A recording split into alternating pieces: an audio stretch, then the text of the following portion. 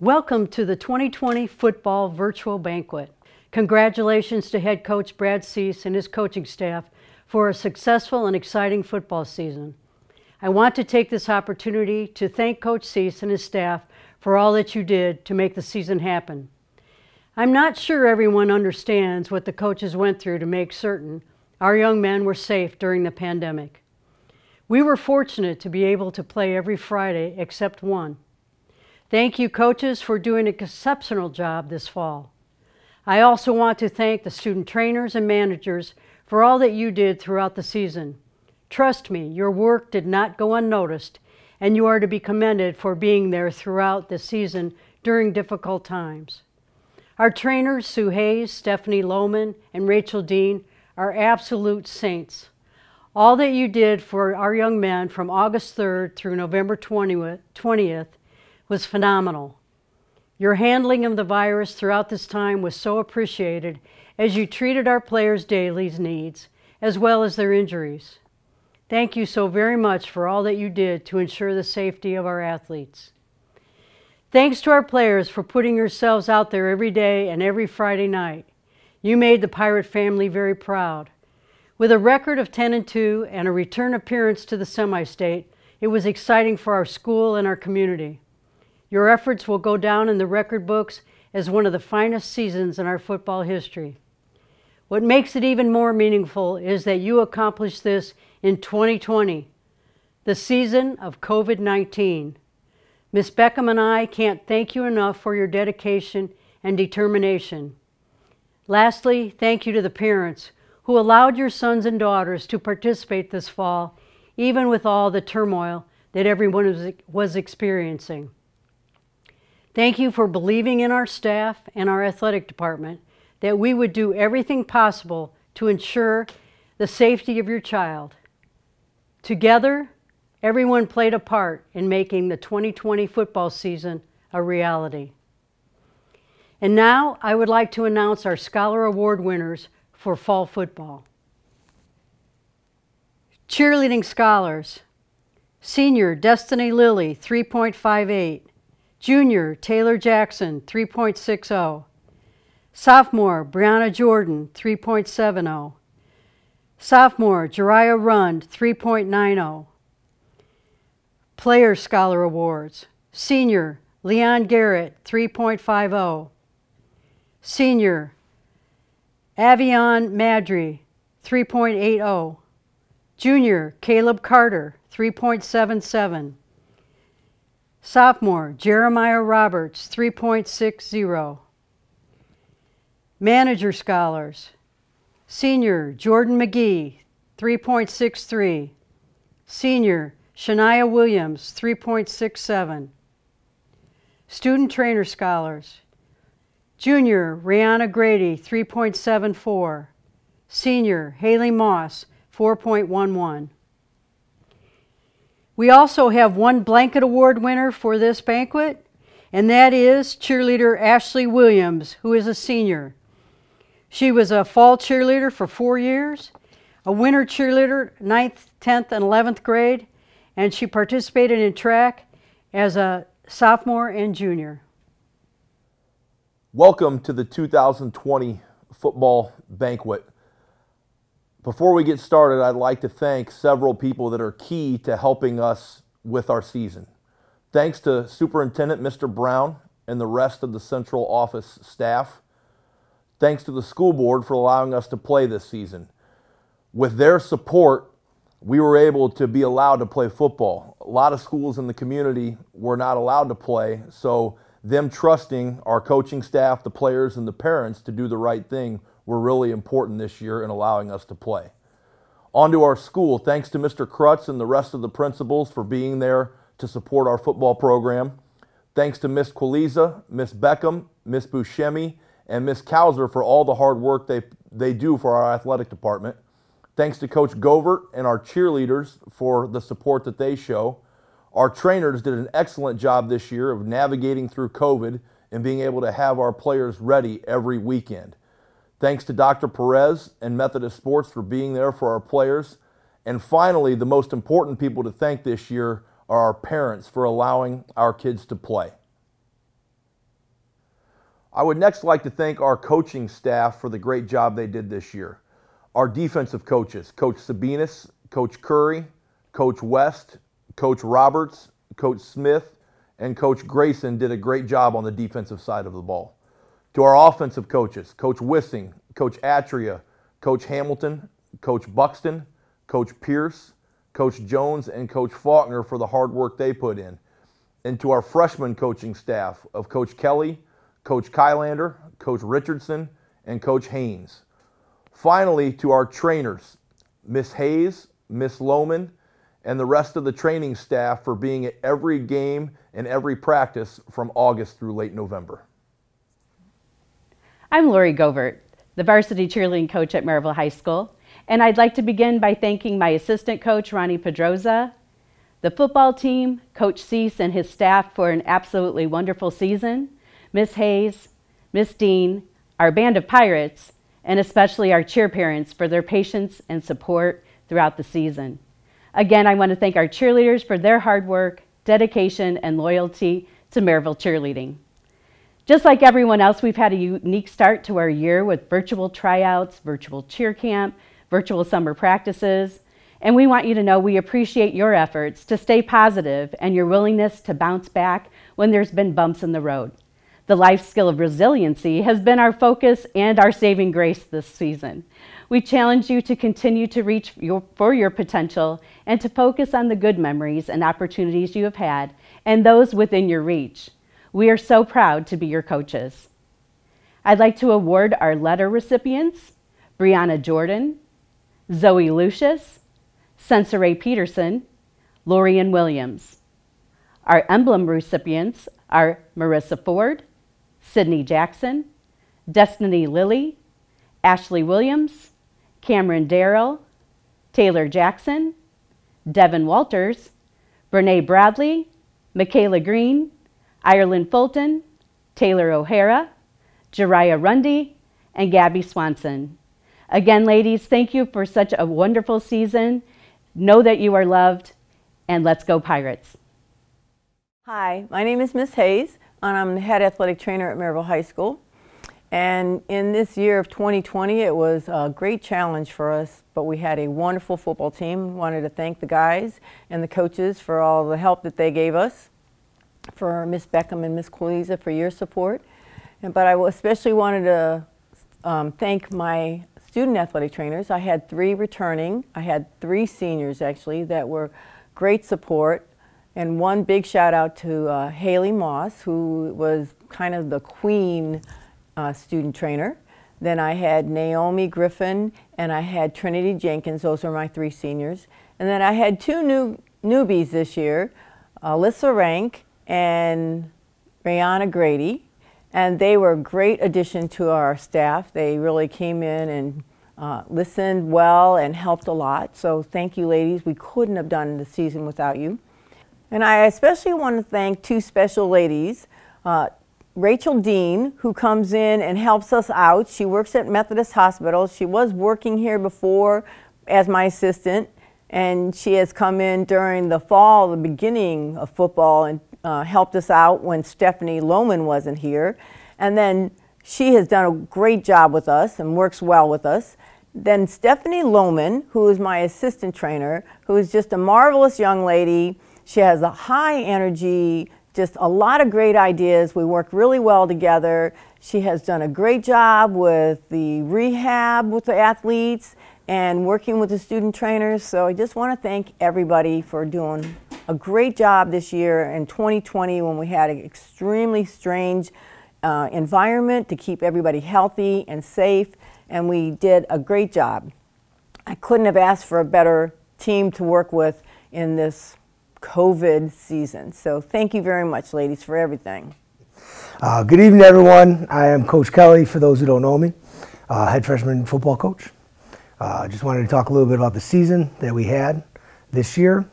As everyone knows, it's been pretty tricky with coronavirus and implementing all kinds of different ways to keep the guys safe and changing the ways we did the locker room and everything. So the boys had a lot of hills that they had to kind of climb over, and they did it with 5 stars. I mean, I cannot be happier with the way that the young men really handled themselves this football season. Starting all the way back in summer camp and then however many months the season takes, they really did everything they needed to do to be successful. When you get a bunch of people together thinking and focusing on one target and really attacking that thing, there really is no end to what people can achieve. And we really saw that this year with our football team, all three levels. We struggled a little bit on the freshman level. We didn't win a whole lot of games, but the boys never quit. They never stopped coming. They practiced hard every single day. They were all coachable. They really put their best foot forward every single time. Through many defeats, they always came back to practice and said, hey, what do we got to do next? And we said, okay, let's work on this. All right, we got to work on that. And I told them every day we need to get 1% better. And because of that, we got 1% better every single day. And finally, against Chesterton, last game of the year, we were able to get that victory. And that's just attributed to the coaching staff coming in every day and working really hard, and the kids just not giving up hope, not turning on each other, working as hard as they could at every aspect of the football game, doing what they had to do at home so that they were keeping their grades up and staying distant so that we weren't having any real big problems with the coronavirus and those types of things. So I couldn't be any prouder than the season that we had today, or this year. Thanks a lot, and go Pirates. Hi, I'm Coach Buxton, JV head football coach for this 2020 season. This season, it was one like any other with, everything that's been going on around the world. It was a shortened summer due to COVID, and with that, we missed out on some camp opportunities. And, really the whole COVID thing, with all that we had to deal with, it was a lot tougher on JV kids. Just because of the fact that it took them out of the norm of, how JV season usually is when players coming up from freshmen, being sophomores, get to practice with the varsity players for the first time. We weren't able to do that this year. We had to split up and kind of just minimize the number of players that we had. So that was something new that was a little different for our JV players. As well too, our freshman numbers were down a little bit this year, and our JV players did a really good job of being scout players for our freshman team and just being extra bodies at time and giving them really good looks. And helping them become a more competitive group as freshmen. So our JV guys did a really good job with that. Things too that kind of impacted JV, not being able to travel, kind of having to limit our travel rosters on Friday nights, and the number of guys that we had on the sideline. So that was another thing that did impact them. Overall, I feel like we did handle the adversity pretty well with COVID. When guys had their, time on their own when we weren't doing anything in June. I feel like that was a big part, of our success this season was guys being able to, get to work on their own, getting together and, pushing themselves to, work harder and become better. And really just using that time, I think that success led into, our outcomes that we had throughout our football season. On Friday nights, we allowed our JV guys to, play in the second half a lot of times just because of how this game was going on Friday nights. We were up pretty big early in the first half, so we did have a lot of guys get experience with that. And that just, that just helped us out even more on Saturday mornings, playing at the JV level for those games. Overall, we outscored our opponents 235-61 over 7 games. We finished with a 7-0 record, so overall we were a pretty well-rounded team, with the exception of our punt team and PAT team for special teams. But that's something we'll be working on this off-season. But yeah, overall, offensively, defensively, really good, and we complemented each other pretty well. Our defense, we gave up an average of 9 points a game, and anytime you have a defense like that, you're going to be pretty successful. You're going to win a lot of football games if you're, giving up only 9 points a game. And a big part of that was our defensive line, how they controlled the line of scrimmage. It helped our linebackers with, being able to fill those gaps in the run game, being able to work side to side and make plays. Our defensive line, the pressure that they'd put on the quarterback whenever, opposing teams would drop back to pass. And with the pressure that we were putting on other teams, on their quarterbacks, our defensive backs were doing a really good job of, locking up other teams' receivers. So, thinking back on it, it's tough to think of teams really passing the ball on us. And, I can tell you with how we played, teams weren't able to run the ball on us really well. So defensively, we had a pretty dominant season. And, that just helped out our offense because we felt like, if we could kind of just go out there and play, if we would make a mistake, we had a solid defense behind us to pick us up. But, offensively, we were young on our offensive line at the beginning of the season. We had quite a few sophomores playing on our offensive line. And, early on in the season, our run game pretty much was toss the ball to the perimeter and, let's get our guys in the space and run outside. But as the season progressed, our offensive line was getting, reps against our own defensive line, and, those two groups just made each other better. By the time the year was over, we were able to run between the tackles really effectively, and that just helped us out become, a more balanced offense. Offensively, too, we averaged 34 points a game. That run game really helped out our passing game and, let us be more successful with, the outcomes that we had. Also, too, just going into the off season, have that mentality. We're losing a really talented senior class. Guys are, moving on to college and, life after high school, so there's going to be opportunity for guys to step up and fill some roles. So, throughout the off season, make sure we're, working hard. The harder you work, the more you deserve to win. And making sure you're being good teammates to each other. Because, I think, out of anything that we have, I think the fact that we get to go against each other, we make each other better, and, you guys do have a pretty big role on, becoming better football players and making each other better. So that's a big part of it. So let's get after it this off season and really look forward to moving on to next season. How y'all doing? I'm Coach Smith, coach of the linebackers. And as a defensive staff, we like to honor and recognize our players for their work ethic and dedication on and off the field. So we honor them with dog tags that also honors our armed services. And these are the list of seniors that received their dog tags. Number 1, JoJo Johnson. Number 5, Leon Roberts. Number 6, Brajon Peters. Number 39, Messiah Selby. Number 44, Donovan Mills. Number 56, Ruben Harris. And these seniors will forever be a part of our brotherhood, Dark Side for Life. Thank you. These young men were awarded All Duneland Athletic Conference for 2020. JoJo Johnson was the Offensive Player of the Year. Austin Pupek was the DAC Punter of the Year. Defensive All-Conference were Kenneth Grant, defensive line, Devin Sanders, linebacker, De'Aaron Kelly, defensive line, and Devin Davis, defensive back. Offensive All-Conference players were Angel Nelson, quarterback, Marcus Hardy, wide receiver, and Lavarion Logan, running back. Now for our All-Area nominations. The Offensive Player of the Year was JoJo Johnson. Our first team offensive players were Marcus Hardy, Lavarion Logan, and Avery Kirk. Second team, Theodore Sparks. The defensive All-Area were Kenneth Grant, De'Aaron Kelly, and Devin Sanders. Second team, Devin Davis. Our honorable mention All-Area players were Jordan McGee, Kenye Fuller-Smith, Paris Hewlett, and Angel Nelson.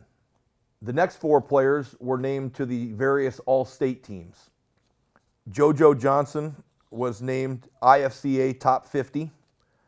De'Aaron Kelly was named to the 6A All-State team. Kenneth Grant was named to the 6A Junior All-State. And Lavarion Logan, 6A Junior All-State. For the team awards voted by our coaches, our most valuable lineman was a 2-year starter at guard and tackle, Avery Kirk.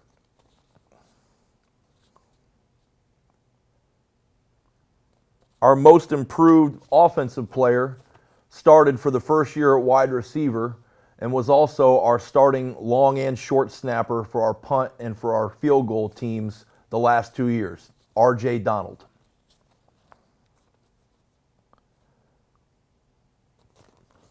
for most improved defense, this player came back from a torn ACL as a junior and was still a JV player as a junior. We had a lot of high expectations for. This year as a senior, started at linebacker and had a great year for us, having over 70 tackles and being a leader for our defense. Edward Akins.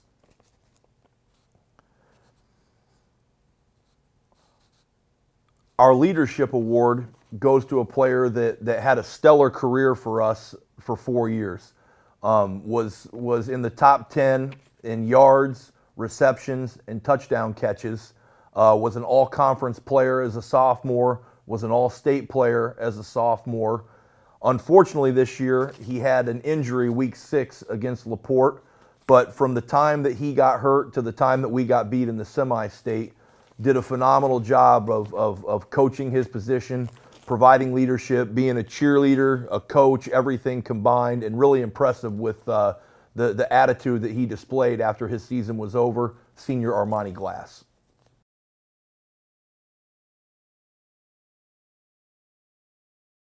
And then finally, for our MVP award, this player never left the field for us, played offense, played defense, was a very important player for special teams, was our second leading receiver, was our second leading rusher, our best defensive back, and pretty much we knew that we had to get the ball to this guy in a lot of different ways because of how dynamic he was. Our MVP, Senior JoJo Johnson.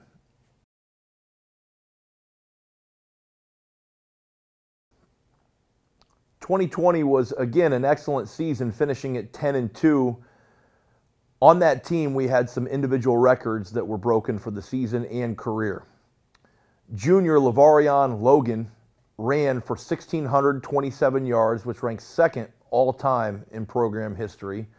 He had 25 touchdowns, which also ranks second. He had the second most attempts for a season in school history with over 280 attempts. Senior Marcus Hardy had the fourth best season receiving in program history with 893 yards. He also had the second most touchdown receptions in school history with 12. JoJo Johnson had the fifth most receiving yards in school history with 887. He was eighth in catches with 47 and third in receiving touchdowns with 10.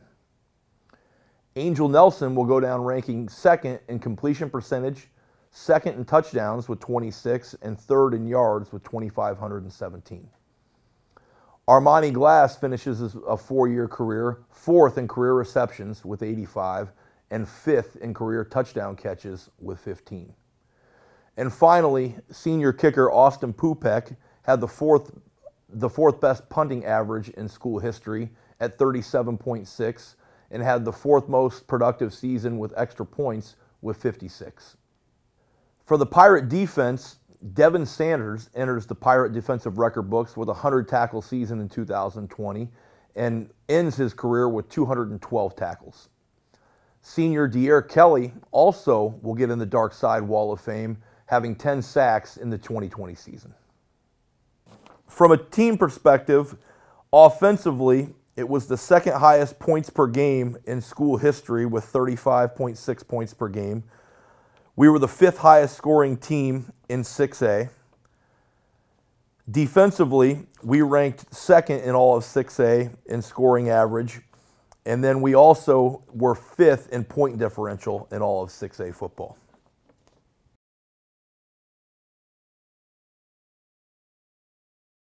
All right, today is National Signing Day for college football players that sign with Division I schools. And we're here first, our first of 3 players that signed today. We are with De'Air Kelly, defensive lineman. De'Air was all conference, was 6A all-state, had a lot of choices as far as where he could go play college football, but he elected today to sign at Bowling Green University in Ohio, who is also a member of the Mid-American Conference.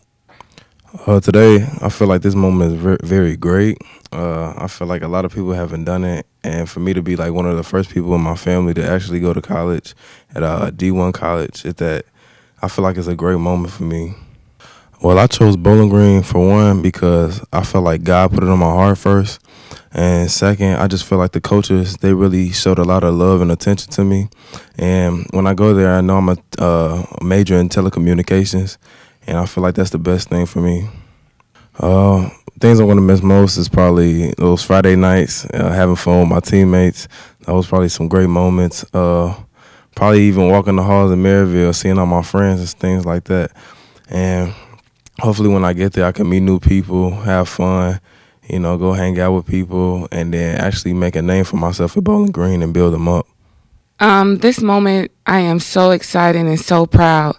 And I look at the times we took De'Ara to camps, and I watched his hard work, and it's just like a dream come true that his hard work paid off. And I'm just so happy, and most importantly, I thank God for giving him this opportunity to just be a better athlete, and just the sky's the limit. And we're here to support him for wherever the future may bring. This moment right here means everything to me. From playing Pop Warner when I first started, and me and my wife first started the year out playing, and just to see the growth and the hard work he had put in over the years, and I'm just overwhelmed with how much he put into this, and I thank God every day for the offers that he received, and then by him choosing Bowling Green also. So I'm just overwhelmed right now, and I'm just excited though just to see him play, man, and go down there and get his schoolwork first, but then be good on the football field as well. And I actually want him to work hard like I always been telling him. I'm always drilling in this area, hey, son, you have to work if you want to play, man. So that's the main thing, work. I think this signing day, not only now, but when we have more kids sign in February and even further on, no matter whether a kid is a Division I player, a Division II player, an NAI player, Division III, as football coaches, we work really hard to do everything we can to play well on Friday nights and make the experience as good as possible for the kids. But as a coach, today is maybe more gratifying than Friday nights because the opportunity that that De'Ara and others are getting with free education and the chance to when they start their real lives, whether that's the opportunity to play in the NFL or to join the workforce for De'Ara to not have any debt going towards that. It's a testament to the hard work that he put in, and the good job his parents did of making sure that they that he had his grades, and there's a lot of kids out there with talent, but every kid doesn't earn a scholarship. You have to take your talent, you got to apply it in the classroom, you got to work hard, you got to be coachable, and De'Ara is all of those things. So as his coach, Coach West, his defensive line coach, Coach Sabinas, his defensive coordinator, extremely proud of the hard work that he put in, and he truly has earned everything he's got, and he should be very proud of what he's accomplished. All right, it's another exciting day, National Signing Day 2020. JoJo Johnson, defensive back, getting to sign with Notre Dame today. Number 2 team in the country. A school that not only himself and his dad have been watching since he introduced JoJo to football. So the idea of JoJo going and playing for a somewhat local school that's a big time power on the national level. It's an exciting day for the family. Also an exciting day for Merrillville football for him to be able to represent our school in such a great way. I really work for this, especially going to all the different camps and playing for different teams, different 707 leagues. So I feel that I really strive for this, and I really enjoy playing for them. Okay. I'm gonna study. I'm going there for mass communication. Going to be do this actually, and I want to just get better at playing different coverage and stuff. Learn from Coach Mickens and all the coaching staffs. I'm looking forward to playing a corner because at Notre Dame, especially because you're playing against a lot of great receivers, especially at different schools, all the big schools in the country. So that's how you show if you're the type of player you are. So playing under the Friday night lights, playing with your brothers, especially going to the locker room. Coach C's pregame speech, you know, he always gets all fired up, so I'm gonna miss that.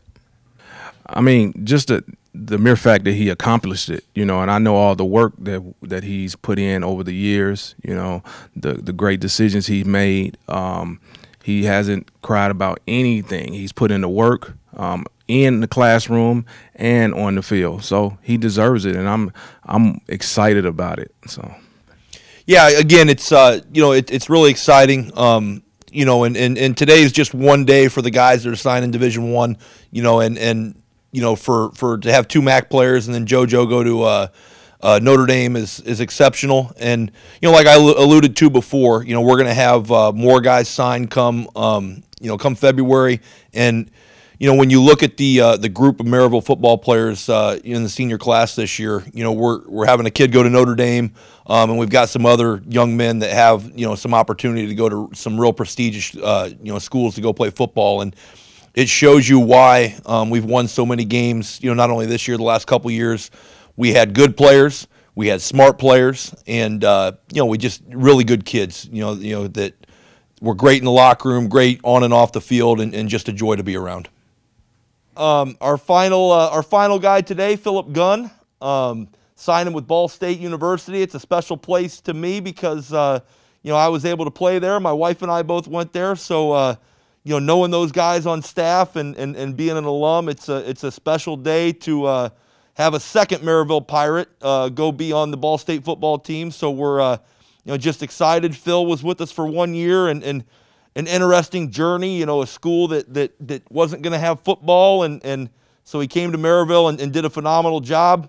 His season was cut short with an injury, and you know, in the short time I got to know Phil, he's one of the toughest kids I've ever met, because when a kid breaks his femur, he's supposed to be crying and yelling and everything else, and he was just hanging out like it was just a regular Tuesday. Yeah. So Phil Gunn going to Ball State, you know, another great representative of Merrillville football. Well, oh, okay. Well, they took a chance on me and they believed in me, and I've always wanted to play college football on the highest level, and they have a really good coaching staff, and it just really was like a family environment there. I'm going to be studying sports communication, and then for football, I'm going to be playing center.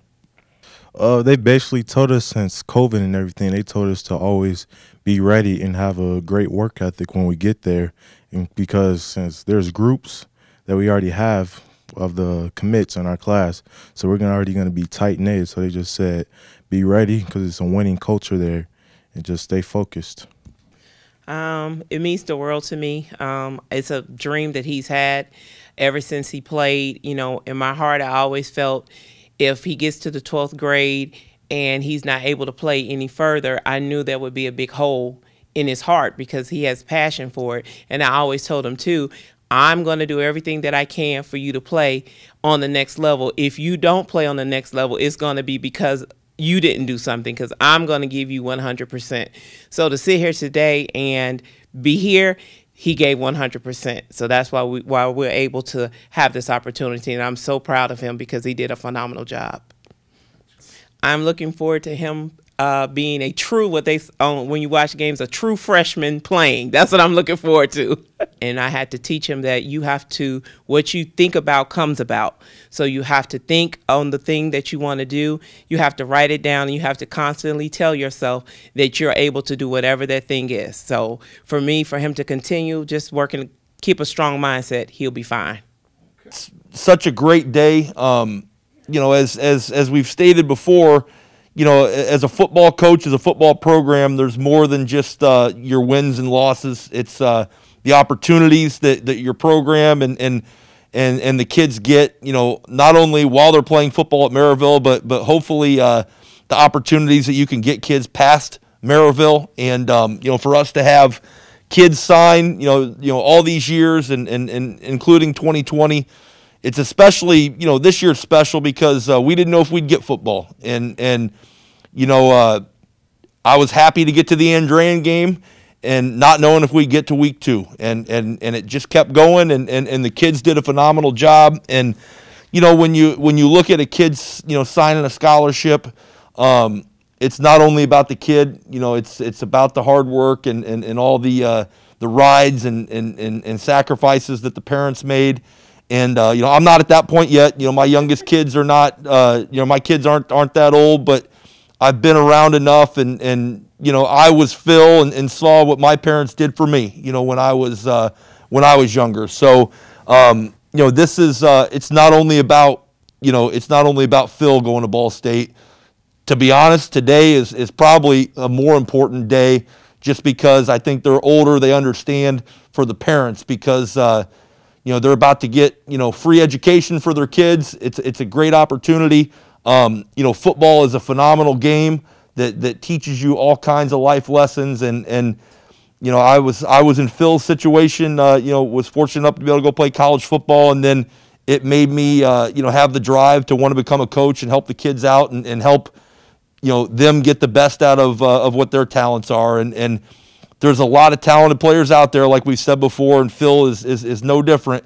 But when you have work ethic and you take care of yourself in the classroom and you set yourself further ahead than others that are similar, then opportunities like this come about. Leon was in the second wave of guys to sign, you know, and you know, it's really exciting. You know, no matter, you know, where they go. Leon, for people that don't know much about NAIA football, you know, it's equivalent to just about Division II football. Really good players, you know, really good schools, and the league that he's playing and the university he's playing at is the best league in NAIA football. I was lucky to kind of get to know NAIA football through my brother playing, and you know, when we were off, I'd go see him play, and you know, there are guys at Siena Heights and other places that he's going to play that are good enough to play at 1AA Division I type of schools. I mean, recruiting is a funny thing, you know, the way it works, and you know, I think you know, for Leon, the opportunity to go to a smaller school enrollment wise, I think he's going to get the attention you know, that he needs from his professors to do a great job. You know, and it's exciting. Siena Heights has been very good to our school. Ronnie Giles went there a few years back. You know, and he's going to have the opportunity to play against guys that are at St. Francis Marion, where there's other Pirates and other guys from the region, you know, that are there. So, you know, anytime that any of our kids get an opportunity to go to college and play, and in Leon's case, you know, he's gonna go for a very good rate, you know, to where his parents aren't gonna have to pay nearly as much as the common student would. That's why we coach football, to give you know, to give kids the opportunity through football to better themselves.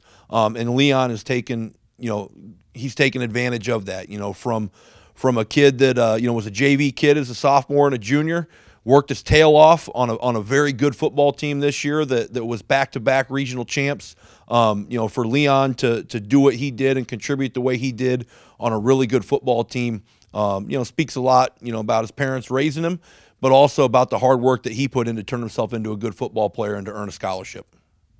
I'm going to Siena Heights University. I'm playing corner. I'm going to study exercise science, and I like the school because I feel like that it's going to help me a lot, especially like what I need help with academically. They got that to help me, so I should be comfortable without having, you know, stress. Well, I'm very, very, very excited that he's going off to college, and the area that he's studying is fits him very well. So I'm glad about that they have that there for him, and he's going to do well in that. And overall, I'm just excited. We ready. It's a tremendous blessing. I started with him when he was 6, and he's 18. So watching him for the last 12 years, got a chance to coach him. Pop Warner probably about 4 years, and then thanks to Coach Cease, these last 2 years. And just he's a hard worker. You know, never the biggest, strongest, fastest kid, but he works hard. So we're excited. We're pretty excited about the college itself. We committed day one just because it was so set up for success for him. In closing, I want to again thank everyone that was involved in the football program. And to the seniors, a big, big thank you to you for making this season one of the most memorable we've ever had. And as I always say at the end of most of our banquets, I hope you have good memories of this year and of your football, of the football program throughout your career here. And please remember to always be proud that you wore the purple and white of Merrillville High School. And never forget, once a pirate, always a pirate.